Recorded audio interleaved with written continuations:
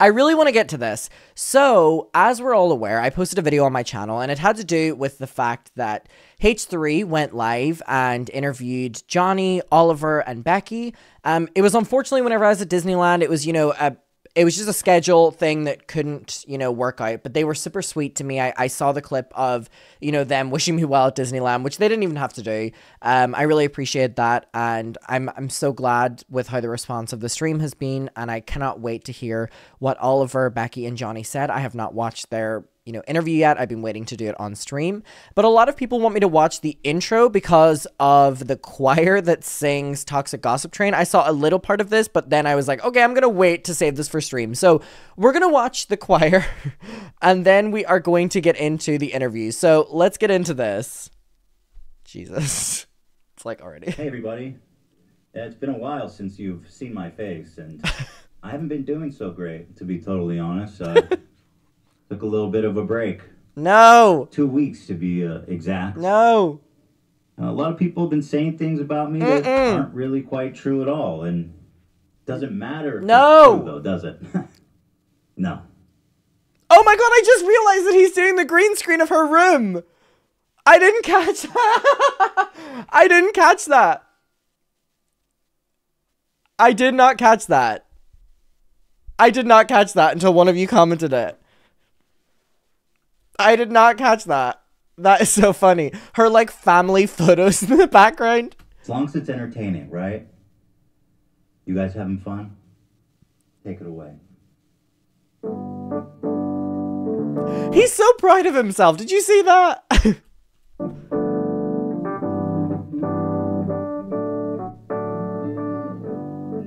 Do these people know what they're singing? Like, do they know the context? The fact they were all waiting in the studio right beside Ethan because you saw the green screen. Toxic gossip train, locomotive fuel with hateful accusations. Toxic gossip train, steam all over someone's reputation. Toxic gossip train. Have a boy, close your eyes, otherwise you realize. It's so good. I'm not laughing at them. I'm just like, this is so fucking ridiculous. And that person in disguise, and you didn't deserve to die. And hey, yeah, you know, I made this little apology. I forgot to mention a few things, but they're not big deals. For example, my brother's a pedophile. Forget about that one. Yeah, he was trying to pick up a 14-year-old, man. That was inappropriate. I guess it's not important. Hey, what about that time I was sending nudes of my friend Trisha Paytas to 15-year-olds? Nah, nobody cares about that. Yeah, let's talk about this toxic trade. No! There's nothing wrong with a little inflation porn, to be honest. Shout out, Dad. That one is totally fine, to be honest. He did nothing wrong. My dad is innocent. Well, it's been fun. Especially that time I made kids put tampons in their mouth to take a groupie photo with me. Oh my god! What's with all this gossip? Nah. Come on. It's not like I was talking about my sex life with kids, talking about my divorce with kids, gossiping with 2 children about children, trauma dumping on kids. Oh yeah, and assaulting a girl on stage. It's really not a big deal. It's just a bunch of toxic gossip, and man... The fact they're in the room, dude!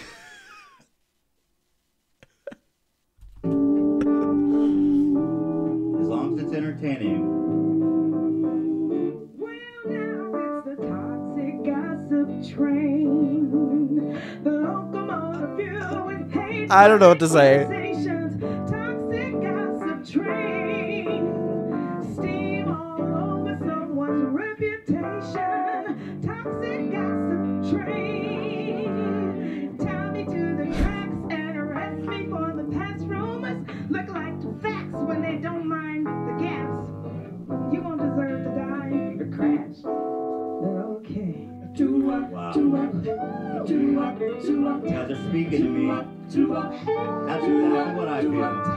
Oh my god. Yeah, but what do I know, right? Fuck me, right? Nah. You guys wouldn't understand anyway.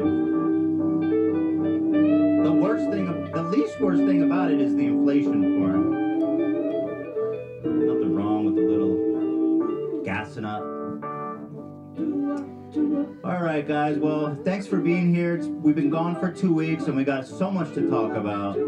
I thank you all for being here and I look forward to having a great show. Thank you guys. Let's get right into it.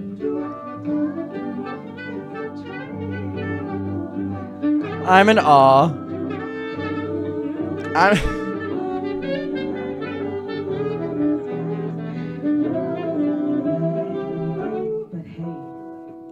But hey, yo! That was amazing. By the way, do you guys have a name? The band name? What is it? Bo-Fi? Bo-Fi Choir. Band on Fire. Choir. Yeah. Fucking hell. Wow. Well, before we get to the interview part, what I do want to say is, can I give you all a little bit of, like, insider tea here on how Colleen is handling this? That is what's going to take her down. Tours being cancelled. Trisha dropping her. Sponsorship sponsors. I meant to say podcast sponsors. Netflix could drop her. YouTube could demonetize her. Anything. Colleen Ballinger cracks when you start to make fun of her singing or songwriting ability, because she believes that she is the greatest. Whether it sounds ridiculous or not, Colleen Ballinger, I can promise you, believes that she is the greatest voice to ever. Hello, can I come in focus? She believes that she is the greatest voice to walk the earth. And anyone who has ever experienced her in, like, real life knows that people genuinely, like, say this about her, that she believes that, like, her gracing you with her singing or songwriting is, like, it's God's gift. Like, Colleen Ballinger's voice is a gift from God. If God was Satan. She genuinely believes it. So when people start making fun of her singing or songwriting, that's when they're going to get to her. Because when she went on Waitress, she got made fun of so much for how she was singing. People were saying that she sounded like Miranda. She had many breakdowns to me about the harsh critics not understanding her gift. That's how she talks. Like, she has a gift, is what she says when she sings. And whenever she would create songs for Josh on the ukulele, she would refer to them as gifts. Like that she had a gift. So when you start making fun of her voice, mama. All right, let's get to this. So H3 brought on Oliver, Johnny, and Becky. Again, unfortunately, I couldn't be there. However, and I don't want this to sound bad, but I'm actually kind of glad that I wasn't there, because I'm glad that they got the platform. And I'm glad that people were there listening for them, because I think it's easy for me to take for granted that I have the platform that I have on YouTube or on Twitch. And, like, whenever I talk about things, you know what I mean? Like, I kind of take for granted that I can talk and people can listen. So as much as it was unfortunate that I couldn't be there, I'm glad that it further highlighted Oliver, Becky, and Johnny, you know, this, you know what I mean? If you kind of know where I'm getting at here. So we're going to watch this, and I have heard that they all three of them did an amazing job. I also heard that Ethan and Ela did an amazing job with this interview. I'm excited to see this, because I have been waiting a couple days to see. Was this only 2 days? No, it wasn't. Oh, 3 days. Only 3 days? Was I in Disneyland 3 days ago? I have no perception of time. Wow. Time and place. Also, Ela looks... with this hair.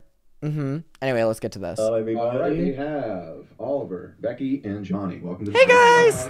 Guys, thank you for standing by. I'm sorry it took so long.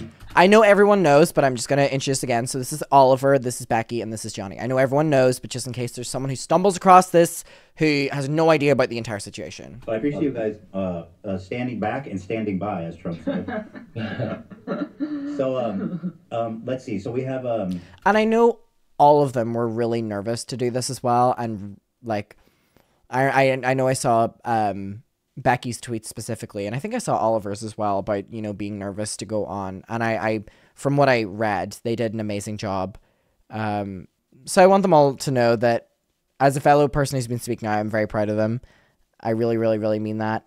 And yes, I did see that Ethan kept calling Johnny, what, Jack, was it? Or something like that? Johnny. But you got it right there. You used to work for Colleen on Yes. the tour. And then we have Becky. Becky, Hi. you're the girl from the infamous story of the skirt situation. I don't know how to put it delicately. This is horrible. Yeah. And then Oliver, you are the unfortunate recipient of some really wild Yeah. messages. Oh yeah. Tell me about it. Holy smokes. So anyway, thank you for coming together, guys. Are you guys all weenies?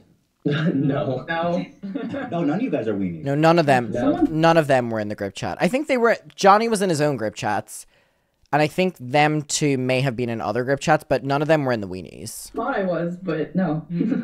Oh, that's interesting. So there's so many more people out there. Oh, there's a lot. Yes. So first, I guess, Johnny. So how did you get recruited into working for her? Well, I actually started watching her videos and tuning in. I love Johnny's shirt. 2012, I was 15, and I started entering tiny chat rooms. I created a fan account, So Tiny Chat was the equivalent of Zoom. and I was met with a bunch of people my age who were like-minded, and we enjoyed this character. And it turned into a very inappropriate situation and power dynamic between them and us. And I was like a part of the OG fandom. Like, we weren't the weenies or anything. We were the cookies.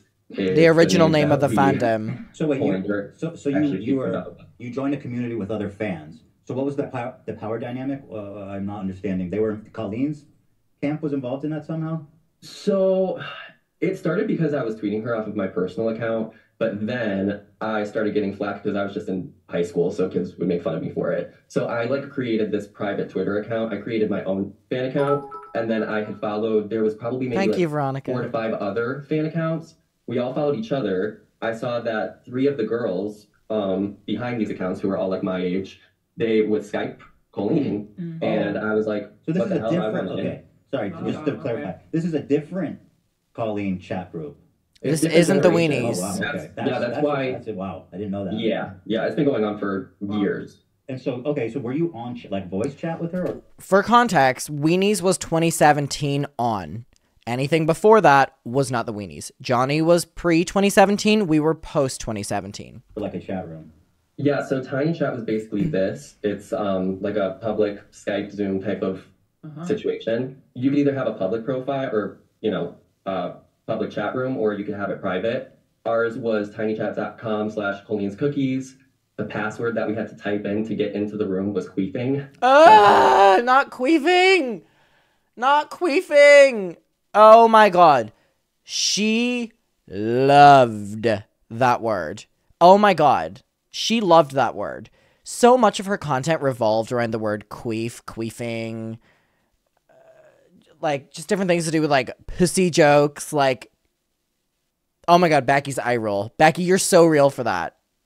Becky, I'm joining you on that. That was like a Stranger Things one, so I look like I was having, like, an exorcism. What's going on I there? learned what that word was. Awesome. And we would be, okay, let's say Not if I was queefing. chatting with my 14 to 17-year-old friends as a 15-year-old during this time period, if we were on Tiny Chat 7 days a week, Colleen, her ex-husband Joshua, her brother Trent, it was like the 3 of them were the repeat offenders. They would just be on at least like 4 to 5 times a week with us. Wow. So okay, Yeah. that's interesting to know too, that her brother, who was the one messaging you, Oliver, had access And obviously, he must have been granted access. Yes. Uh-huh. Kind of. He got scolded for talking to my friends and I back in the day, and we found that out because Colleen had come on Tiny Chat and told us one day that her parents had a talk with him because he lived at home, and this was before he had gotten his cochlear implant, which helps him hear now. He was born deaf. Before that, he couldn't hear, so he didn't understand. He had to mute his computer. So her parents were afraid that there would be, you know, sensitive topics being discussed, you know, within their family that would be picked up on his computer. It's kind of messed up that that was their concern rather than their 30-something-year-old child talking. That is so creepy. I had heard this. I mean, Johnny and I had spoken about this in private. I didn't know if he was ever going to go public with it, but that it was that the family were on to Trent for joining these, you know, chat rooms with fans. And because he was deaf, he wasn't muting his mic. And then the people in the chat rooms were hearing his parents talk shit, or, you know, Colleen talking shit, or Rachel talking shit, that they were like, don't go on these because you're not muting them.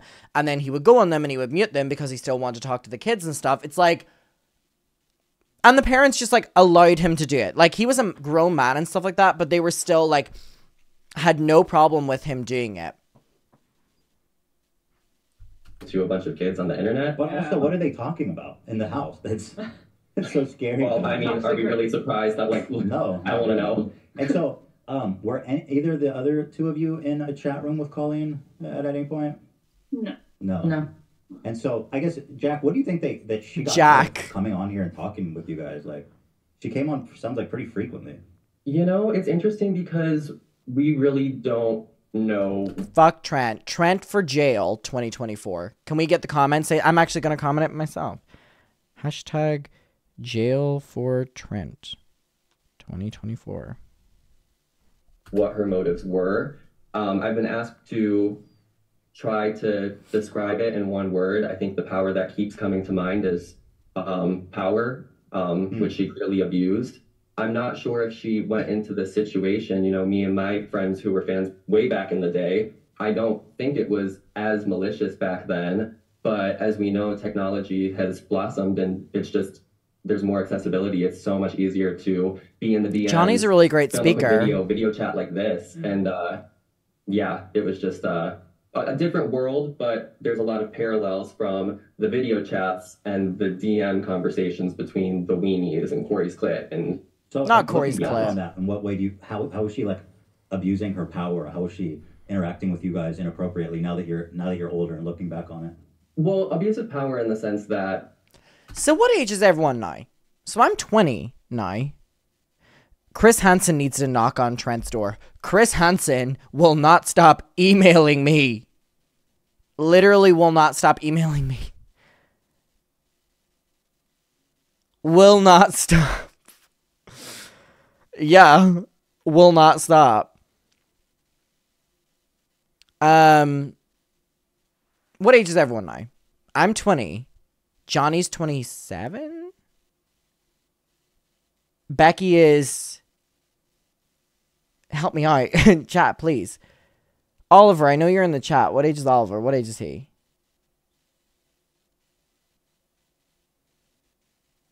Becky's 21. Oliver's 18. And Johnny's 27. Okay. her and Joshua, her ex, they divided the fandom a lot, even before they were married.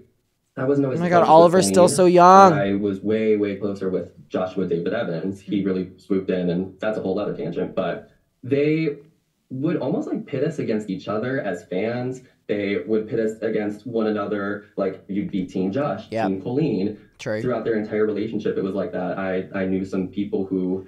Not damn, this dinosaur has been grooming for years. Not that. Way back in the day. Not you calling her a They dinosaur. did not like him, and I didn't understand. I liked both of them. It was weird, and sometimes we'd end up fighting online for them, and it would be encouraged. Colleen used to use a hashtag that we came up with. It was drama with like 5 extra A's. Oh So my you can look it god, up and yes. see, like back in the day, she used to use this hashtag, and it was always when there was like drama within the fandom. It encouraged it. It's like she egged it on for us. So it didn't feel like a joke at the time. It felt like she was like, yeah. She also used to tell us shit about other fans so that we would then hate on the fans and then would go to the other fans and be like, I don't know why that person's hating on you. Maybe you should speak out against them. She used to like instigate shit with like 15-year-olds. I want you guys to... I'm not getting interviewed by Chris Hansen. I said he was interviewing me. I didn't say it. I responded. That's why he's emailing so much. hate Josh. Well, now it feels that way. But as a child, it kind of just felt playful. Just felt like our, in her words, just felt like our creepy aunt coming up, just trying to hang out with us kids. And, you know. It's a weird way to spend your time as an adult. Right? I'm 27 now, which I believe is the age she was when she started talking to me. And which is so crazy that Johnny has now grown up to the age that she was doing all this, and she, like, still was doing it a couple years ago. No part of me that wants to open up my laptop and Right. a bunch of kids or like spectate their conversations, because Tiny Chat had that option. There could be like the 4 of us in the chat room right now, or 5, and then there could be spectators and they can chat, but they don't necessarily have to broadcast. And they abused that feature. There's actually evidence that I posted of Joshua pretending to be me, talking to friends as if he was me, and he then broadcasted after however long he stayed on that night. Clearly I wasn't on. All of them thought it was me. And then... So your relationship with Josh is interesting and weird to me, because I've seen people talking about him as like, oh, he's innocent now and he's a victim of hers. Because I don't know anything about him or their previous relationship, but I read that he was talking to you in the same way that Colleen was talking to other people. And I was like, yo, what the fuck is this? So, so how did he reach out to you, and what was that relationship? So this is the ex-husband. So honestly, in 2012, we would primarily Tiny Chat with Colleen and Trent. Josh would pop in every once in a while, but he would only do it like if it was with Colleen. It was very, very rare that he would just come on by himself, unless he was a spectator even more than we had realized. But like actually broadcasting wasn't super often. So my parents, I was just having a shitty time in school, which is kind of why I gravitated towards this online world. And so my parents were like, you know what, let's do something special for the holidays. And Christmas 2012, she was doing a show in New York City. And at the time, she either did West Coast or East Coast. And I was in Illinois, so I had to pick one if I wanted to go. So we made a little trip out of it. And then that is the evening of the infamous crown. There's something to be said as well about how many people have spent enormous amounts of money to go to her shows. Like, I feel like it was so normalized in the fandom for people to spend hundreds of dollars to fly cross-country to see a Miranda Sings show. Oh. The infamous crown that I was given, that is signed by, well, I don't want to show the phone number on the back, but Miranda, Colleen, and Josh himself. And they just went down the line and signed it. And then afterwards, he flipped it open and kept writing. And I was kind of like, what? And then he handed it to me and just kind of gave me like a little nod of affirmation. Was just kind of like, use it whenever you need. Huh? Wow. That is the weirdest shit ever. This guy gave you his phone number and said, text me? I was 16, yeah. Wow. What the fuck? Yeah. Did he know who you were, or that you were in that chat? Yes, but see, the thing is, I was really flattered about it because I thought Colleen would be more excited to see me and meet me, but I felt like I had this like weird instant connection with Josh in person. And then I was like, okay, well, Colleen's kind of fixated on like her faves, if you will, and I didn't really feel like one of them. I was just known within the fandom. And I was like, well, Josh seems to really like me, and he started giving me promises. He pinned my YouTube channel, my little aspiring one back in the day, on his channel that eventually accumulated like 1.5 million subscribers. That was a massive deal to me. Like, I got bullied out of high school my sophomore year, and these people just honed in on me, and they were like, ooh, like, this is good. He's an easy target. And I was. And yeah, they just totally abused their power in that sense. They take who they deem as weak, vulnerable people, and they create the victims, or they turn you into more of a victim, but they also do it in a way where they pretend to be your savior a lot. And I feel like that's such a great point. Like, they victimize you, but try to make you feel that they're your savior when they're the ones making you the victim. And that's why these people are so fucked up. Because that's what they do. Then you need them because you're a victim and they're your savior, but they made you a victim so that you would look at them as the savior. It's so fucked up. Creates a very abusive so fucked up dynamic, especially for a teen going into adulthood. It followed me clearly. I didn't work for them until I was 22 years old. And looking back now, I'm like, I was an adult. I'm ashamed of that. But it is all by control. It's what I was brought up to believe was right and wrong, and I was just influenced. So I want to ask you a question going back to when he handed you the number. So, yeah. When did you reach out to him, and how did you reach out to him? How long was it after you got it? Yeah, so I somewhat revived a dead laptop of mine, but it's on life alert. Like, it comes and goes. So I think I have more text that I could go back and find. I believe on that night, I sent him something like, hey, thanks for your number. This means a lot to me. I think I even included something like, I promise not to abuse it and just use it when needed. Because I took it as he was going to be a mentor, as he says today, but that's not what it was. I mean, no YouTuber that is like closer in age to your parents and you're a child needs to be giving you the phone number. That is so... Hello? Buzz. And And did he respond to you that evening? He did, yeah. Okay. And then you guys started texting like on a one-on-one basis? Not super regularly because I didn't want to use it. I didn't want to lose this privilege because they like gave you little things, but then would kind of hold it over your head, even if they didn't say This it. is like the similar story that I said about like flying me out to VidCon or, you know, hanging out with me in Dublin or hiring me. You know, what Johnny, I'm saying this to validate Johnny, not make it about myself, where they would, you know, do things to dangle it over your head so you would do things for them. To your face, it was heavily implied. So you had said that he said he wanted to be your mentor. So what is it that you think he got out of that relationship with you? Well, I only just found out like a week ago that he was trying to be my mentor when he publicly stated that because he was just my big bro. He was my 30-year-old BFF. I didn't know he was trying to mentor me. I thought I was in a friendship, and I was in my world. And yeah, that whole dynamic, it's just, he had me run a Twitter account for him. It was a character that he ran, a belligerent, drunk, blonde bimbo, if you will, by the name of Sarah Ridiculous. Not Sarah Ridiculous. Beyond. I'm sure of it. I haven't even rewatched any of the videos recently, but I'm sure that would spark up some combo. And I ran this Twitter account for him. He approached me and he asked if I would run it because I was running a fake account. I had created like a spoof of Sarah Ridiculous. And he contacted one of our friends who he thought was running it and was like, hey, you want to run the official one? And she was like, no, it's Johnny. So he came to me and was like, do you want to run the official one? And I was like, hell yeah. And he gave me the password, the username, and he was like, I mean, similar stories to, you know, Colleen with Miranda to me, you know, running the accounts. Why are YouTubers so lazy? Do your homework. Your discretion. I'll pop in from time to time. I might, you know, interact on the account and stuff, but it's all you. It was what Colleen said to Adam. That's what's interesting. It seems parallel, where they both ask you and Adam to do free work for them. Did he ever offer to pay you or compensate you or anything like that? No, but he always promised me things in the future. It was always if I played my cards right. I was pinned on his YouTube channel. I'd be featured in little, you know, BS YouTube videos from time to time. He would say things like, if I ever make it big, I'm taking you with me. We're going to make it big together. And I was just impressionable, and I believed him wholeheartedly. Did you put a lot of time into running that Twitter account? Not just the Twitter account, just investing so much time and energy into my relationship with not only him, but these exposure is not pay. In general. Yeah. The best way I can describe it is, you know... But when you're young, you think it is. You know? Not fitting in school, constantly feeling like I'm chasing the cool kids. I finally escaped that and found a world that I did feel accepted in, but I didn't realize that I was just chasing the cool kids in a completely different way. That, it's embarrassing to say, followed me into adulthood. And it just turned into like this cycle, you know?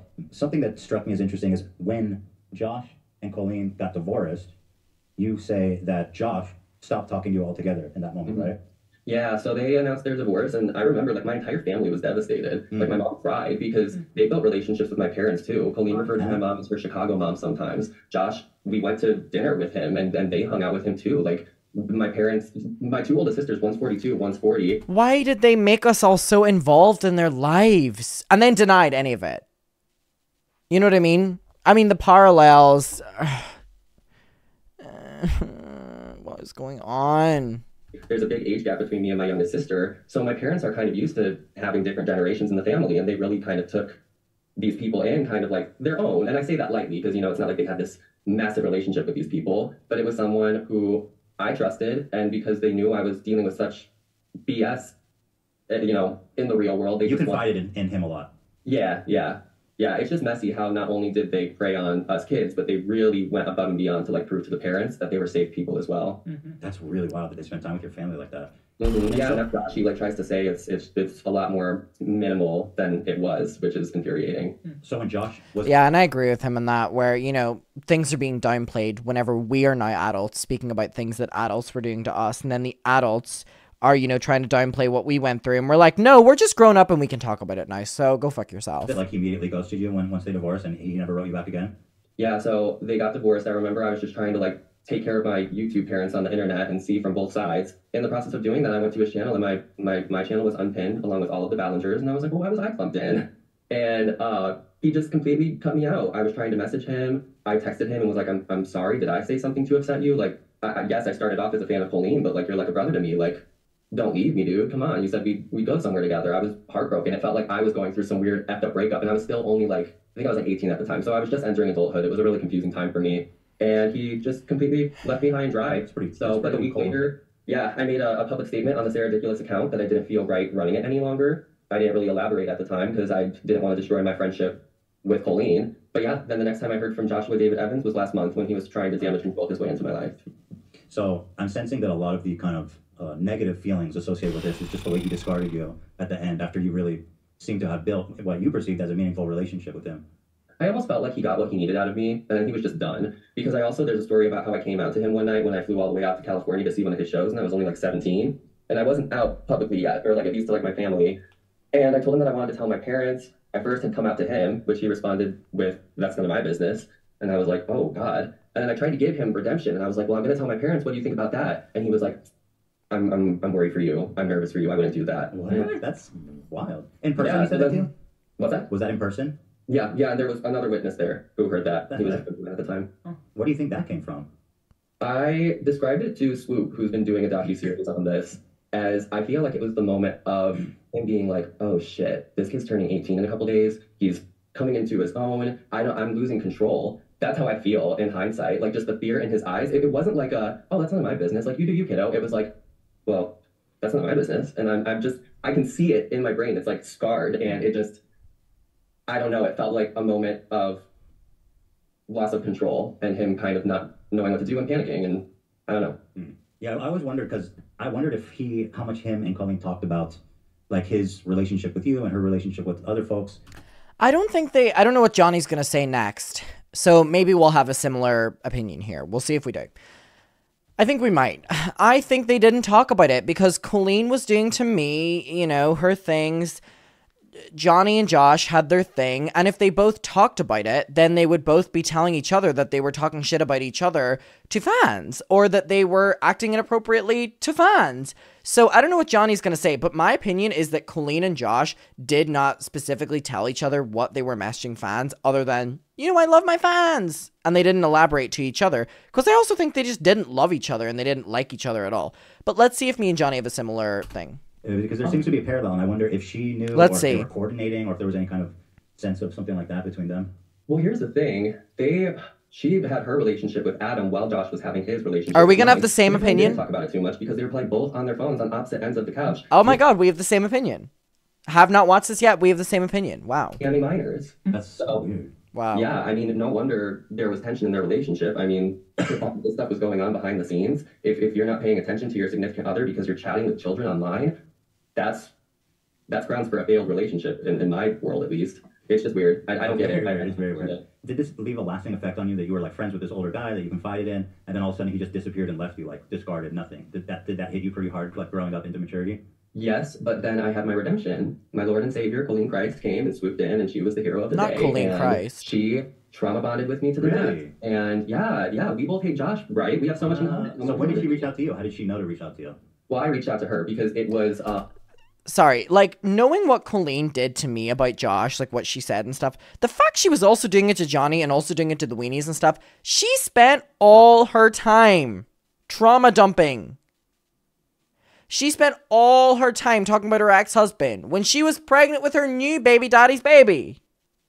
Think about that. She got, you know, she did her show, you know, served its purpose. She got a new baby daddy, had the kids, popped them out, and was still talking about her ex-husband to us.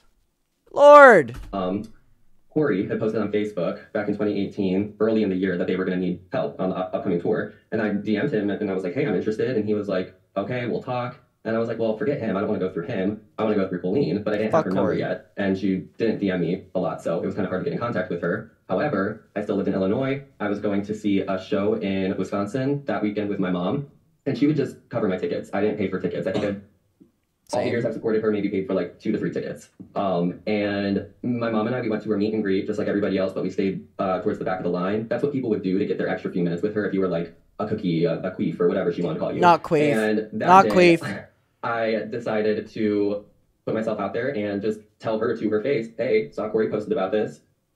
Count me in, I want to do it." To my surprise, she was like, "Absolutely, that's the best idea ever." She was like, "You know my show, you know me, you know the ins and outs. Why didn't I think of this?" And I was like, "Damn, I thought you were going to say maybe." The shocking reality about, oh my god, imagine hiring like a proper professional over hiring my underage fans. But this is better than I expected. And that's how I got wound up in it. I want to say that was like March of 2018. And then like a month Fucking later, crazy. I started going on tours with her. Oh, that's when you guys bonded, like in person while you guys were touring. Yes. But she used a lot of my trauma with Josh to bond with me because her friend Corey was being straight up abusive to me the entire tour. Fuck and whenever I Corey. would go to her and cry to her and be like, "I am absolutely miserable. Like, this is not what I wanted. This is not what I expected. I want to go home." she'd be like, no, like, please, we just have to make sure tour goes as smoothly as possible. He's an asshole. That's like all she loved doing as well, which is she would love creating problems and then would love making you feel crazy for dealing with them and would try and minimize them. Bonk. Fuck her. Oh. Hello. And then there was one specific time where I told her, I was like, I feel like I'm walking on eggshells. And she looked at me and she was like, you just saying that you feel like you're walking on eggshells is exactly how I felt when I was in my relationship with her ex, Joshua. And then it's always about she started her. talking about him. And I was like, wait, are we not gonna, Corey? Okay, sure, yes, Josh, we hate him, great. And then it was just kind of like, the end of that conversation was, okay, well, glad you feel better. We both hate Josh. And what now? See, everything that you had a problem with, or if you were going through something, she was going through it 10 times worse. 10 times worse. She's like the most narcissistic, self-obsessed prick I've ever had the displeasure of coming into contact with. Went back to the bus. They went back to their hotel rooms because my room rights got revoked. Your what got revoked? My room rights. Not room You lost rights. your room rights? What does that mean? Yeah, it means what it sounds like. I basically, it was like one of the night 2 or 3. We were like in Albany, New York, and we after shows we get on the bus. Nothing progressed. She would always just change the topic to Josh. Yeah.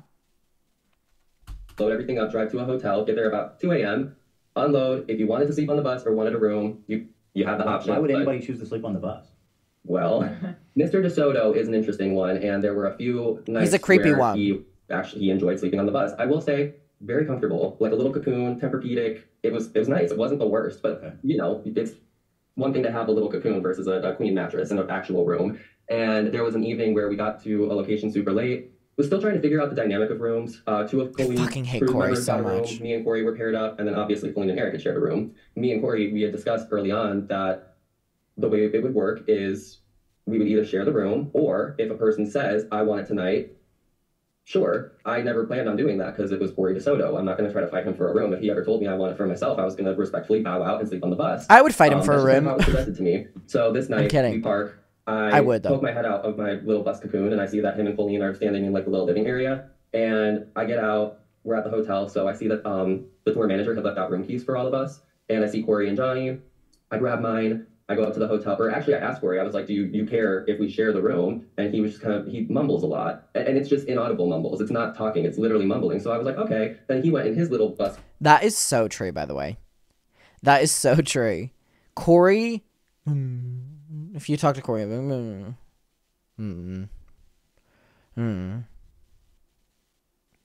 Corey, do you have a problem with that? Literally speaks like that behind the scenes. Corey, did what Colleen did piss you off? What? Speak! Cocoon and shut the curtain, and I was like, baby sleeping on the bus tonight, okay. So I went up to the room, and then I texted him, and I said, I didn't realize I grabbed both room keys. Do you want to sleep in the room? I wasn't clear on your answer on the bus. If you want a key, I can run down and get you one, or I'll open the door for you. Like, I was giving options. And he was like, no, it's fine. Just make sure that you're awake early enough in the morning because I'll run up and get a key so I can get in the hotel gym. And I was like, okay. Flash forward to the next morning. He comes up to the hotel room, and I get a knock on the door. I open the door, and I greet him, just, hi, good morning, and he doesn't say much, but again, he goes, awkward and mumbles, so I was like, okay. And I went and I sat back on the bed, and I was like, how are you? Like, what's up? And he wasted no time. He just immediately started screaming at me, talking about I stole the room from him, and he has worked his way up to the top. He has seniority. He would lick a toilet bowl clean for Colleen. Like, he deserves the room. I don't. And I was like, mortified beyond. I was like, Corey, I think this is a misunderstanding. Can we please?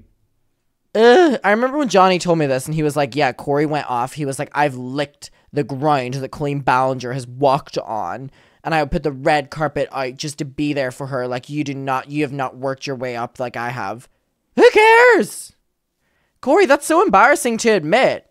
His entire life centers around someone else's life. Corey DeSoto does not have his own life or his own interests or his own ambitions or his own talents or his own, like, he is one of the most sad people I've ever had, like, encountered. Like, he is really, really, really, he's a sad person.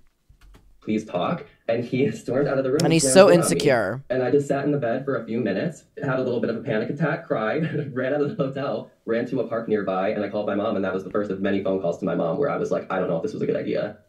So they no longer let you stay in hotel room after that? Yeah, Colleen had texted me, and I had shared these DMs, or not DMs, text messages then, on TikTok a few nights ago, and a lot of people glossed over that conversation because I don't think they remembered a whole lot of the context behind it. But she was like, "It was totally my mistake. I didn't explain the situation right to you. I love you." Da da da da da. It was just all deflection, and then I ended up having an in-person conversation with her because I explained that it bothered me, and I wanted to know the correct way to approach Corey because I felt it was necessary to apologize. Yeah, Corey DeSoto is known in West Hollywood, like within the gay scene, as being like one of the biggest social climbers, and he's also just not respected within the gays in LA. Like for the gays in LA not to like you, please, he's so hated. And there was, I wasn't gonna say this, but whenever I was in West Hollywood, and I was at Pump, which is Lisa Vanderpump's, you know, restaurant before it shut down. When I was in there, one of the guys that came up to me was like, "Can I tell you something about Corey?" And he opened up about like his experiences with Corey and his friends' experiences with Corey, if you know what I mean. And I won't elaborate further, but they were like, he is one of the most hated people. They were like, he's such a joke. Like everyone just refers to him as Miranda Singh's puppet. Him. And yeah, when we got to the next theater, which oddly enough is I think the night that Becky was there, if it was the Syracuse. Oh, wow, interesting. Yeah, full circle. It all loops in. That night I had apologized to Corey for that incident. And was the food good there? The food was really good at Pump. It was really bad at Sir. I got food poisoning from the one at Sir. Colleen had told me in the conversation I had with her prior or after the apology, she was like, "I think it's just best if you don't use the room anymore. And you can sleep in my bed on the back of the bus if you want," which felt weird to me. I tried once and I was like, not a fan. And then she just tossed me off to our lighting, sound guy, tour manager's room, who they also started sharing with the bus driver. So it was like 4 grown dudes trying to get every minute of sleep. This low budget asked her. Well, good thing it's not happening anymore.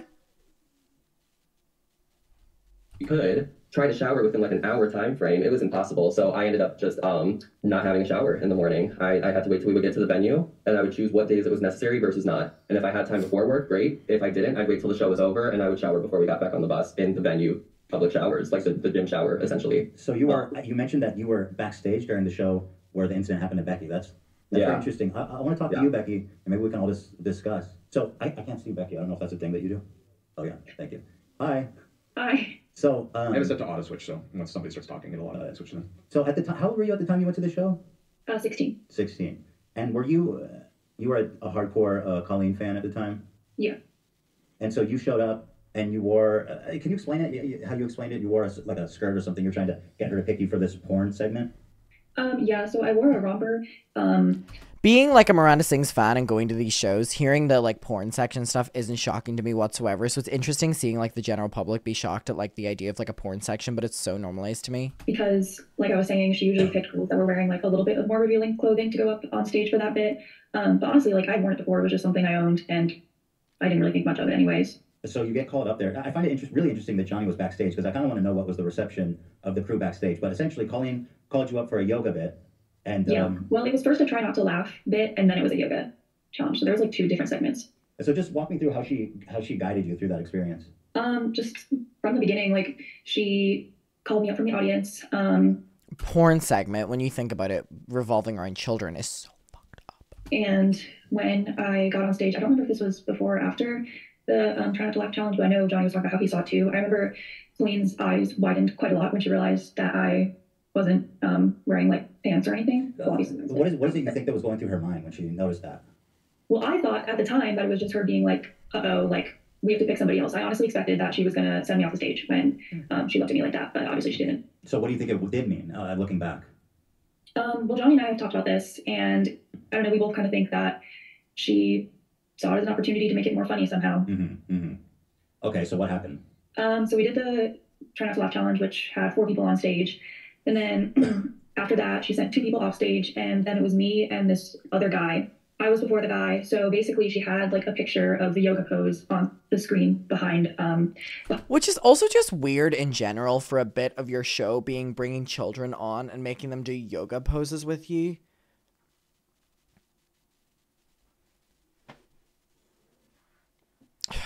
Behind her, and she said, okay, lay down in this position. And yeah, and I did it because imagine that, and like hundreds of people in the crowd, or if it was a show nowadays, it would be like, you know, 1 or 2 people in the crowd. Well, they're not happening anymore, so there'll be no one in the crowd watching you while that happens, and like the stage lights on you. Like that is, I can't even imagine. I mean, I've went on stage for a bit, but it was like the Try Not to Laugh challenge, and it's stressful when you're up there. I know, like I loved her so much. Yeah. But I remember thinking, I was like, this is not good. Like, I Cat am hair. not wearing enough clothes for this. This is really bad. I wasn't really sure like what she was going to do exactly with my legs at that point, because I saw it in the picture they were open, but I wasn't sure if like she was going to do Got that it. or whatever. But yeah, then she spread them open. And I remember I was just really scared because the Jesus. romper was like falling off completely, basically. And I remember just like thanking God that I was wearing shorts under it, but those shorts also didn't like really fit me right. So I was worried that like she would also be able to see something, and that was like haunting me because she was someone that like I looked up to a lot and was like big in my life, and I was like, I don't want you seeing anything. This is weird. Did it when she was doing it? Did it feel like inappropriate, or were you just kind of I thinking mean, it it was happened normal? fast, Yeah. but I would say the excitement of kind of being on stage had worn off at that point because I'd already been up there for 3 minutes for the Try Not to Laugh challenge. So it definitely did feel like inappropriate in that moment. But it was also just kind of shock. And so, Johnny, backstage, was there a reaction to that? Yes, I was actually explaining to Becky that it wasn't a good evening. Isn't this crazy, like, how many people you hit on your way up? Like, whenever you are on your way down, they'll hit you even harder. The fact that, like, this story involves 2 people here speaking out. Like, Johnny was there for that show, working, that Becky spoke up. On the bus, the atmosphere was very strange because when it was happening, Becky has mentioned that her eyes widened, and I remember it didn't feel like oh no, look at what this girl is wearing type of reaction. It felt like, you know, she was squeezing the mic, kind of like, yay, like this is a thumbnail waiting to happen. These are clips. Like that's the way her mind works. That's the way her family's mind works. So I think, can as confirm, Becky said, it was an opportunity. However, backstage behind the curtain, what Corey DeSoto, her family literally work like that. Like they'll, you know, cause accidents, or they'll, you know, do things that'll provoke a reaction, or, you know, they'll make things go wrong on purpose or go right on purpose or something like that for the sake of the end video or the end TikTok or something. Their family are so all consumed with social media. It is terrifying. Does for her shows is hit a space bar on a MacBook Pro for an hour and do a slide as PowerPoint. And I would usually just say... Have you seen the TikToks as well from, like, her shows? Like, it's so embarrassing looking at her shows. It's like a bare stage and a PowerPoint presentation. Those tickets shouldn't be any more than $3. Like, stand next to him or side stage, and then I would perform with him on stage. We would run out sometimes, so I had cues and everything. But, yeah, so for this segment, we're standing there, her eyes widen, Becky walks up on stage, and we could never see who she was choosing Very until low they were budget. on stage. So we see it's Becky, and we know who Becky is. She had been to a book signing the week prior. She had been to a few other shows. Like, that's how you know these conversations were had with these young girls, because sometimes it wasn't always publicly in DMs online. It was during that meet and greet moment at the end when the fans who were like the well-known Twitter fans would wait at the end and have those few extra moments. True. They'd be like, Colleen, like, is this okay? Like, is this good for the porn bit? Is this good for this bit? And she'd be like, oh my God, yes, like, I'll look for you in the audience. Also true. I remember she did this with one of my friends. I'll not say her name because I know she's very insecure about talking about this. But she said to Colleen at the meet and greet, like, is this revealing enough? Or no, she said, is this porn enough? Because she was behind me. And Colleen said, it's perfect. And chose her for the bit. And I think the girl was 15 when that happened. I'll try to find you. And that was the dynamic. So these girls would just try to dress skimpier and skimpier. And it wasn't because they, like the victim blaming and the slut shaming of children and the misogyny is beyond. Becky was coerced to wear this outfit for the porn bit, which we could get into, but that's... When you say coerced, what, was that somehow... was there an expectation that you were going to wear that, Becky? Not personally. But I know that had happened to other people. I honestly don't remember exactly what happened, but like Johnny was saying, I had been at the book signing the week before, and something happened. My memory's a little bit fuzzy, but I told her I was going to like one of the next shows, and because something had happened, she was like, oh, it's okay, like, but that happened. I'll try to call you up on stage or something, but that was the extent of it. Okay, yeah. Okay. So, but like, I wondered when I heard your story if there was like... Yeah, the term was the porn bit. And if people were dressed, you know, if children were dressed and showing their legs or something, Colleen would say they're being porn. Stage manager or director or producer or somebody back there to like keep the show on the rails. Corey, that's Corey. The thing is, yes, and also I wanted to clarify too, what I meant by fans being... Corey organizes and runs her entire show, so that's why the show is such a disaster, because Corey's never going to tell Cauldron no, you know what I mean? Being like coerced or like lured into these situations. It's because if you dress a certain way, you get to have a stage moment with your idol. Who wouldn't want to have pictures of them on stage with Miranda Sings? Before I worked for her, I used to have my hand in the air waiting. I don't think anyone would want any photos of Miranda Sings nowadays. Her down trying to get called up, and I was called up. I did the Miranda Sings birth bit with her when I was 17 years old in Chicago. So it was your goal to get called up on stage. You would do what had to be done to get called up. And she used to spit water and like milk on fans. And, like, she spat water on me! And you know what was so ironic about all of that? I went on stage for the water bit, right? Where she spat water all over me, drenched me, right? She told me at lunch that we were going to do the bit, and she told me, do not spit water on me because I don't want to get sick. And she told me that she wasn't going to spit water on me because I wasn't allowed to spit it on her, and I went up on stage and she spat it all on me and then ended the bit before I got to spit the water on her. Bitch. Like, you would degrade yourself to have your moment with this woman. Okay, I see. So, and Becky, that sounds like it rings true. Like you wore that with the expectation that you were probably going to get called on. Yes. Yeah. So Yeah. So yeah, but to answer your question about like the dynamic backstage, we did have a tour manager. There was a team, and me and Corey, when we saw what was going down, we were kind of side-eyeing each. And Corey, I'm not a Corey apologist, but me and Corey were looking at each other, kind of like, she's a modified, right? She's smart. Like, I thought of all things, she could have been like, you guys, look at what this girl's wearing. Look at the picture. I cannot do that. And then she would have gotten a laugh. But instead, she laid Becky on the ground. And I don't care if Becky was wearing a pantsuit. You do not do that position to a child. Even more so because I found a video of her way back in the day. For some reason, she was watching something where someone did that yoga position or whatever. And she stated in an old video that it looks like a sexual position. So why are you incorporating that position into your show that is all ages according to you? And according to the box office. Yeah. And her reaction after the fact, she got off stage and it was the instant hot topic. What had happened to Becky that night. They talked about it afterwards. Absolutely. That's how I know there was drama. Yeah. Yep. They talked about it backstage or during the show? No, backstage. Okay, that was interesting. So what were people saying about it? Well, Colleen got off of stage and was kind of like giddy about it, kind of like, oh my God, did you see what she was wearing? And we were kind of like, yeah, you gonna do something about that? Like, you need to either remove, I think it was Eric especially, because, you know, I had to kind of know my place. I was already getting the seniority thing held over my head, so I couldn't say much unless it was things involving me. But, you know, Eric, if memory serves me right, he was pissed. The tour manager, if memory serves me right, was like, I want this segment removed or changed. And she thought it was filmed for YouTube? What's that? It was filmed for YouTube? Is that what you wanted removed? No, from the show. Oh, okay. She acts like it's so hard to take things out of the show. Again, let me remind you, Corey literally just sits there and presses the space bar on a PowerPoint slide. Mm-hmm. All it takes is one low budget ass shit. The slide or replace that portion with like a quick segment. Becky, you were there with a parent, right?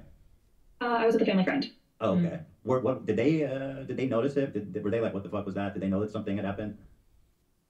They didn't really say anything about it. But you had mentioned that when you were leaving the venue, you felt like, when you say men were looking at you, mean like the dads that were there with their kids? Yeah, because mostly like any older men over like 20 would be a dad. Although I do remember that there was this one guy who was really looking at me who did not seem to be a dad. He was like probably like 26 or something, and he was just by himself. And at this venue, you had to leave like the audience place by going down an elevator. So I was in the elevator with like my friend and then other fandas, but then there was like some guys who were definitely looking at me that in ways they were not looking at me before. It was this is just like the fact that Colleen put these people in this position is just, and for what? And for what? And for what? Such a bitch. So collectively, when you guys kind of look back on this period of your lives, like even before all this started coming up publicly, were you guys feeling like resentful and looking back on that, just feeling used? For the lol, Adam, yeah, of course. I mean, for me personally, something really interesting that happened was I had seen a Miranda Sings show in January up in Thousand Oaks, because I live in Orange County now. It was a bad experience, and leaving it, I had even run into a fan of mine who, I mean, I don't consider her that anymore because, I mean, I haven't worked on tour in years, but I had recognized this girl, and so I had run into her after the show, and we were just talking, and I was like, yeah, I think I'm going to, like, pull back from all of this. And she was like, what do you mean? And I was like, this world, just because it was terrible. And then, you know, months down the line, Adam's story is getting brought back up. And I already kind of like I came out of that experience back in January thinking I was going to slowly remove myself completely from these people, just kind of like trickle my way out. And didn't happen that way because I saw Adam was talking about his story again, or I should say his story was being talked about again. Thank you. To defend himself. Fuck you, Cody. And I just, as much as it was hurtful for me to see Colleen just stand back and watch her friend be really abusive towards me, I felt like as an adult in the situation, I felt like I had let Adam down a couple years ago by not saying anything. And so I feel like I finally had a chance to do the right thing for not only him, but myself as well. And that's why I have been so outspoken this time around, because the time before I had seen them months ago, I've been waiting. 2019 physically. I haven't spoken with them too much. They really have just paid me dust ever since I busted my ass for them. And the only time I really heard from Colleen a lot is when Adam came out with his video in 2020. I had texted her to kind of, you know, be an adult in the situation and be like, yo, what's up? I think you should make a statement and say something. And she let me know that it was the same thing as what's happening now, that she was told to stay quiet by whoever and that it would just all go away if she just didn't say anything. And she... Stay quiet and it will all go away. Well, that's worked wonders this time, Colleen. Toxic gossip train.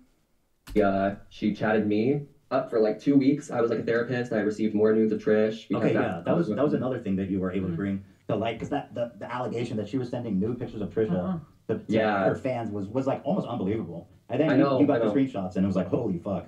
Yeah. That was a conflicting thing because I found them on my laptop. And this was something me and Johnny talked about. Like, it was actually one of the first things me and Johnny talked about behind the scenes weeks ago. And we both were kind of like, do we talk about this publicly? Do we talk about this? You know, what do we do with this information?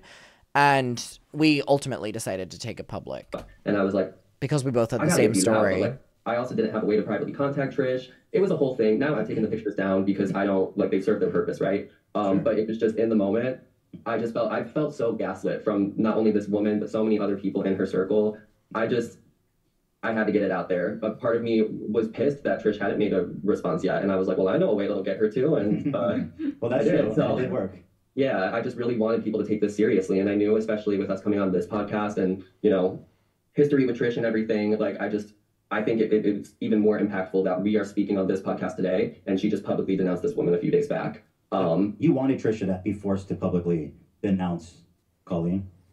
I never thought I would hear Trisha's name on the H3 podcast with Ela sitting beside Ethan. Again. I knew that never thought it. Behind the scenes that we were full of it. And that pissed me off. Yeah, and she was. And then I think it wasn't, with this situation at least, I think I was a bit irritated by that fact. I was a little irritated that Trish hadn't said anything. And not only Trish, there's plenty of other people who I think should have said something by now who haven't. And that's just my personal opinion. You want to say names? You want to name names? Sure. I think Joey Graceffa, Daniel Prada, Frankie Grande, Glozell Green. Not him just listing them. Appeared and were very active in her life should be saying something, because I know if I was that tight-knit with a friend back in the day and these allegations started publicly coming out about them, I'd be the first to say, y'all, that's weird. I'm not about that life. So what kind of statements would you be happy with them to say about it? Honestly, I think a statement could be as much as an unfollow or just publicly showcasing that you do not support this person in a public light anymore. I think that's a statement that says a lot. Or, you know, people like Tyler Oakley wrote a big statement. And Tyler's was good. A streaming platform, I believe. At the time, I wasn't super thrilled with this, but in hindsight, Grace is going through a lot of shit right now. So her and Mamrie Hart, Grace Helbig and Mamrie Hart, like, referred people over to Tyler's denouncement and said everything he said, we stand by it. And I was kind of like, okay, is that a comment? Did they say that? Did Grace Helbig and Mamrie Hart say that? Like, redirecting to Tyler Oakley's statement? I did not see that. Wow. I absolutely love Grace Helbig and Mamrie Hart. So, thank God. Where'd that happen? I didn't see that. Where? Where?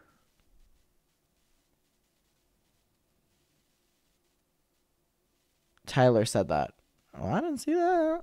Again, I'm good with that. It doesn't have to be this huge formal thing. It's just, I think the ones who were really, really active in her life, it's just a bit bizarre to me to see them acting as if nothing happened. But then again, like, what can you expect? I mean, it's just more of a personal thing. I just kind of wish that these people would say something, but it's not necessarily an expectation I'm holding on to. And Oliver and fuck Joey Graceffa as well. Hate Joey Graceffa. Becky, did you guys, leading up to this whole outing of her and her family, were you guys holding on to some kind of bitter feelings or thinking back on it, or did it all kind of come out now with everybody talking about it? Are you gonna go, Becky, or am I gonna go? We're both just looking at each other. I'll go. Honestly, I had been already kind of like fading out of the Twitter fandom. Let's go, Oliver! Support her as a person in the back of my mind, and like, you know, still like her as a person or whatever. But you know, I was fading out of the Twitter fandom as early as like, you know, late 2019. Like, you know, I didn't last for too long, even though it felt like a really long time. But yeah, so I hadn't really, I mean, I still had met her and like gone to shows even as like recent as last year.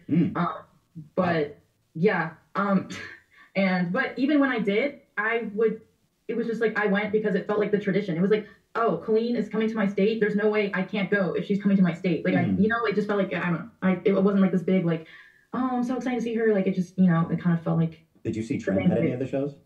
No, I didn't. I have never met him. I think he only really went to like shows that were local around the LA area. I don't. Yeah, he would go to like family Christmas. He would go to like family Christmas shows and stuff like that, and he would sit his ass on stage and do nothing, probably looking out in the crowd, you know. Yeah, he would only stay local California shows, like SoCal. And so, did you have like this moment? You're like, oh shit, I have this experience with Trent. I should share this.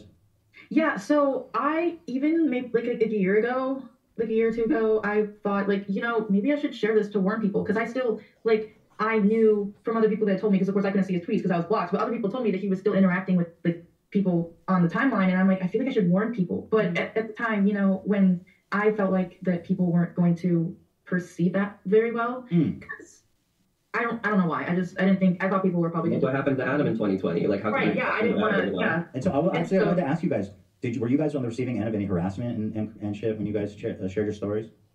I mean, well, yeah. Becky's getting an emphatic nodding, but that's interesting to me because yours came out recently, right, Becky? Yeah. Going back to the original conversation, I think I kind of slowly stopped being a fan of Colleen from that night, and especially when in 2020 those racist videos came out, because I'm part Mexican and I saw that and I was like, no. But I posted originally about the stage experience on like the Colleen Snark Reddit about 7 months ago, and because I'd been holding it in for so long, because I knew if I had said anything, it would have been like an Adam situation. People would have been like, you're just ungrateful because everybody wants to be called on stage. But yeah, I did get a lot of support on the Reddit page from that. So then I kind of was like, well, maybe I can talk about it now when like this happened all happened a few weeks ago. So like I posted that TikTok and stuff, but I've definitely gotten an insane amount of backlash and people like commenting on my body and stuff of like when I was 16. It's crazy. Wow. That's gross. Are they Colleen fans or just random TikTok freaks? I think a mix of both. I would say mostly random TikTok freaks. Yeah.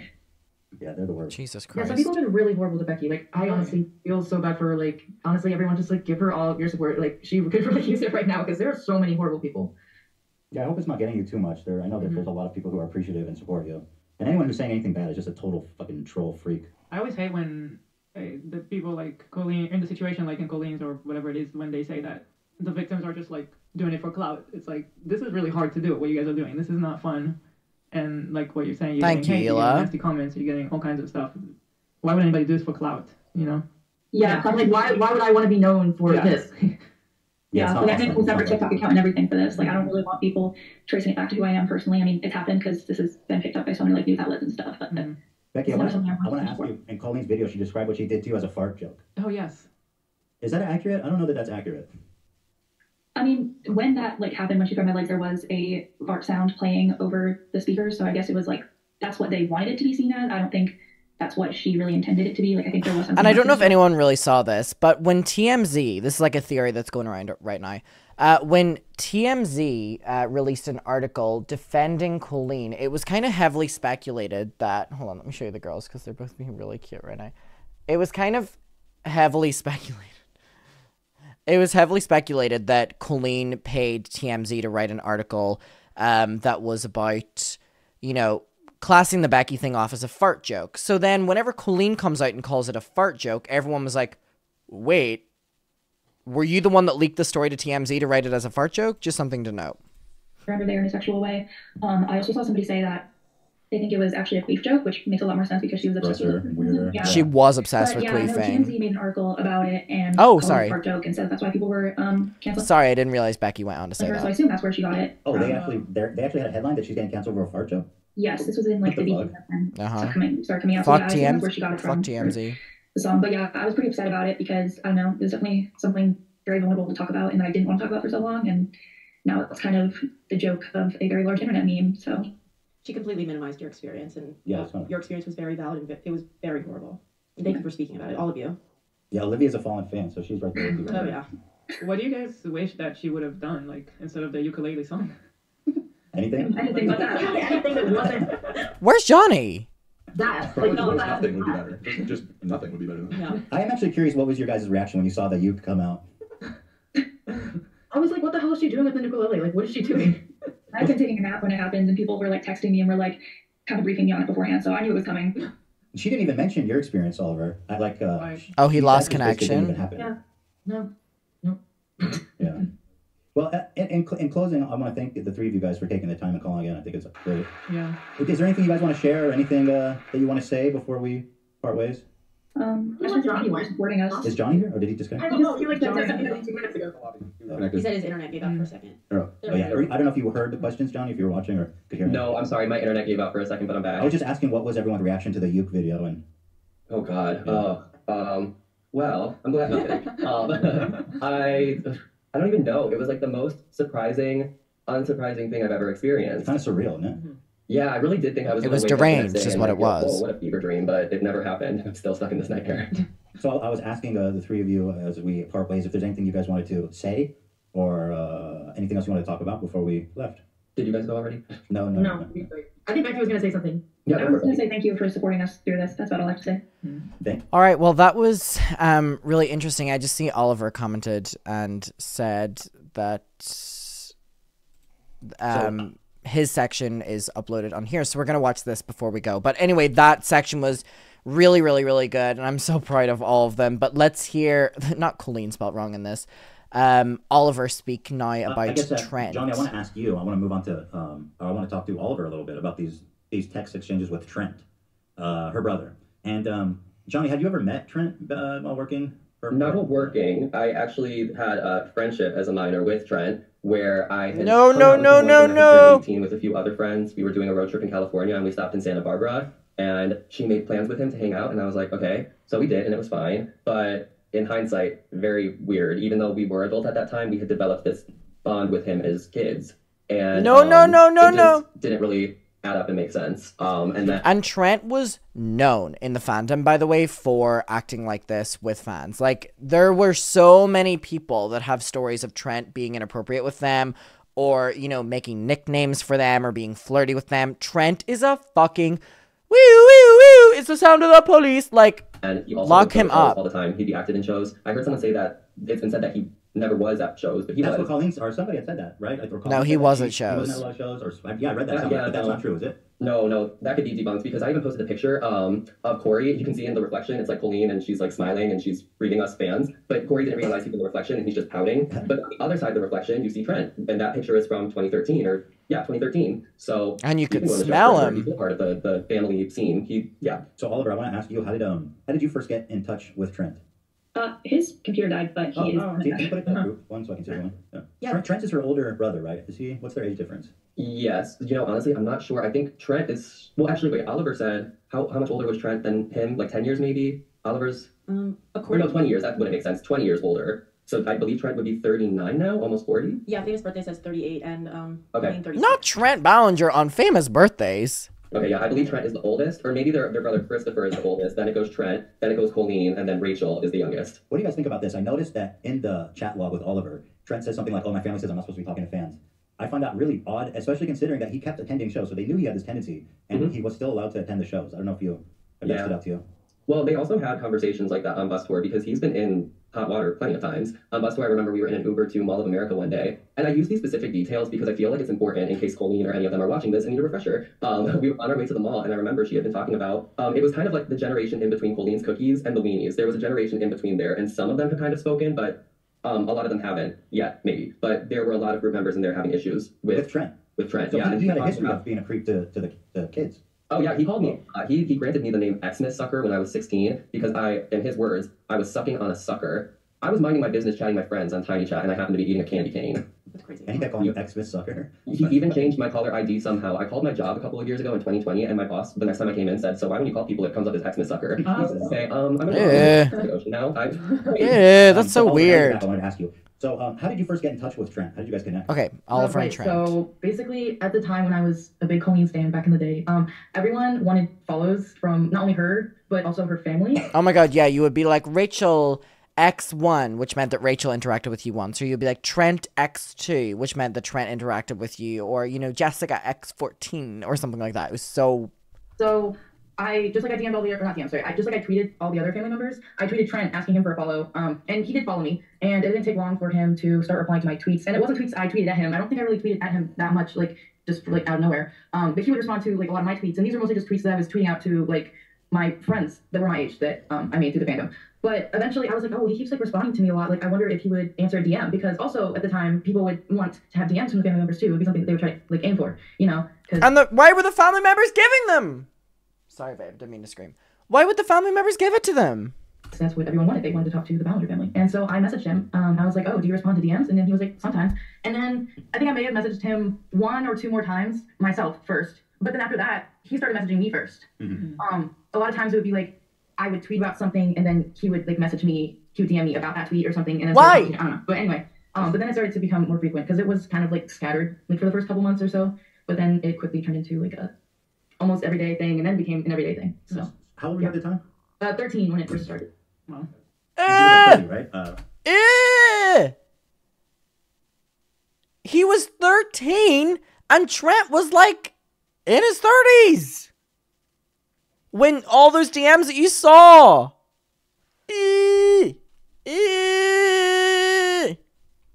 Or He roughly. was 33 when I was. wow. Yeah. Holy shit. And even at 13, you could tell that this was inappropriate? Or how did yeah, you feel? well, Like, what? So at the time, at first I was like really excited because like this is something that anyone in the fandom would really like. You know, they would want a DM from one of the bouncers. So I thought it was like really cool at first, and then after like a little bit, it kind of turned into confusion. I was like, well, why does he care about me and my life so much? Like I was confused and didn't really understand. But I The 13-year-old understanding boundaries over the 33-year-old, by the way. also trusted him because I idolized Colleen so much, and he was her brother. So I didn't really question it that much at first. But then later on, I started to kind of get uncomfortable. But even at the time I was uncomfortable, like it was hard to like. I didn't really know how to sit with those feelings because I was like, well, anyone in this fandom would love to message him, and I'm being ungrateful or whatever, you know. So I would just ignore a lot of red flags and a lot of those feelings I had. Well, you were because of 13. Yeah. that. And also because I was 13. And so, as as the conversation went on, because I read the chat log, you can see how it becomes more obviously flirtatious. And it culminated when he was trying to, I forget if he was trying to meet you or get on the phone with you or something, and you're like, I don't think my mom would have allowed that. I don't think my mom would like that. So Yeah, so that was when he gave me his phone number and he said that I could No. text him if I ever needed to or wanted No. to or whatever. And yeah, that's when red flags that I'd been ignoring. I was ignoring all those red flags, but this was a red flag that I felt like But you were 13. You were 13. I couldn't ignore. And I was already, it had been months and months that I had been talking to him. And at this point, I was already kind of trying to plan my escape from him, if that makes any sense. Oh like, my I didn't God. want there to be this hard stop because I didn't want there to be some sort of drama or like, I don't know. I wanted to slowly just kind of like fade out of his life if I could. And why was it at the time you wanted to do that? I just felt really uncomfortable, and a lot of times his conversations would stress me out, and I'd be like, I felt expected to talk to him like multiple times a day. Oh for, my like, a long God. time. Did you feel at the time that he was trying to hit on you? Did that even occur to you? Honestly, that didn't really occur to me at the time. Wow. But 'Cause you were I still 13. felt like uncomfortable about it, and like it was weird. But yeah, when he gave me his number, it was like, this is gonna be 10 times harder to just like fade out if we switch to text and we're not on DMs anymore. And so I don't know why that's what. Made Oh my me God, I think- can't believe the 13-year-old was the one who set that boundary. What is wrong with this But family? that is what made me panic. And then, of course, after some thinking about it, I was like, no, this is not appropriate. What is either. wrong with And, this family? Yeah, 3 days later, he blocked me because I then told him that I thought the whole entire relationship in itself was inappropriate. Wait, he Wow. blocked Oliver Yeah, back that's in that almost- moment? That's almost an admission of guilt. I mean, if you read the... Hold on, I did not know that. Trent blocked Oliver back in the moment of after those texts? Oh, I did not... Yeah, he blocked... Oh my God, Oliver, I did not know that it happened, like, right back then. That is so... Okay, can this earring, please? There we go. That is so... I did not know that. That is... Oh my God. Like, he knew. The log, which we looked over, it's just like, he's just a pedophile. Like, I didn't know how to sugarcoat that. But how did you feel when he blocked you? It was a lot of mixed emotions because I was like kind of still feeling relieved, like that I wasn't my gonna have God. that I got that over with and I wasn't gonna have to talk to him Oliver, anymore. I'm so sorry. But also, it was still like really like I felt hurt. Like I don't know why I felt hurt, but I was like I I understand didn't why, think yeah. that I just didn't want to be talking to him one-on-one anymore. I didn't think that he was gonna like try to like block me out entirely. Mhm. Like you know, Hashtag but- jail for It reveals Trent. intentions, really. When he's like, oh, I'm not going to be able to meet up with her and do anything with her, then I don't want to waste my time talking to her anymore. Or him, I'm sorry. Yeah. No, I mean, at the time I did use she, her pronouns, so I mean, that kind of makes sense. But yeah, I mean, it was honestly weird. There was a time where he was telling me that I could go to his apartment when I was older and stay there. Yeah, I And saw that. Ah! Really. What? So I honestly, like, I try not to blame myself because I know it wasn't my fault, but I 'Cause look it back and I'm like, wasn't. How did I not realize that was so weird? Like, You were a child. Yeah, that's You were It's not- 13, that's not your Oliver. fault. It's One not of your the things about fault. child abuse like that is that when we grow up and look retrospectively back, we look at it through the lens as an adult, and we think, how could I be so stupid? But you can't really see it through the eyes of a 13-year-old again, and it really, it's just completely not your fault. I mean, you were literally a child, So, but it is interesting. He must have been talking to other kids. Like, oh yeah, he was. Yeah, he was known He would for also, that. and not as often, but he would talk to two of my closest friends at the time, Wow. and also talk to them about me. Oh, wow. It was weird. Yeah, like one time I wasn't responding to him for a few hours, and he was basically like trying to get my other friend to like make me respond to him with this Oh. video he wanted. It was a whole thing. So, do you think, like, looking back at how all that played out, do you blame Colleen or any of them for enabling him to have that interaction with kids? I do. I mean, I have mixed feelings about it because obviously, like, I do. Colleen didn't do it herself. Obviously, it's like, Trent, it was Trent's actions. But I do believe that, she knew about that he was doing these things, and it seemed more like she was more worried about it not getting out that he was being this way than actually being concerned that he was talking to underage people. And looking back on that now, that's like that doesn't sit right with me. Well, she's the one that gave him the access. And Yeah. apparently he kept coming to the shows. And by all accounts, it does seem like they knew, based on what he told you, about, oh, my family says I shouldn't be talking to you. Yeah. I just feel like I mean, They're all negligence of enablers. giving him access to She children fostered the environment, is yeah. borderline criminal. I mean, it's crazy. Yeah, it is really, really wild because I know that there was someone that isn't a minor now, but was a minor when he first started talking to them and still received a message from him like right before all this started going down. So you're still trying to he shut didn't up stop. people. Wow. Yeah. Wow. Oh, dear Lord. Okay, well,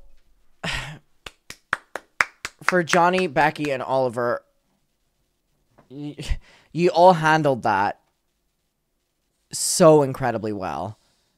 And that was a lot of pressure to go on there. And just speaking as someone who was also speaking up, and I've spoken with you all behind the scenes, I'm really fucking proud of all of you. I really am. You all did a great job. Oh, wow.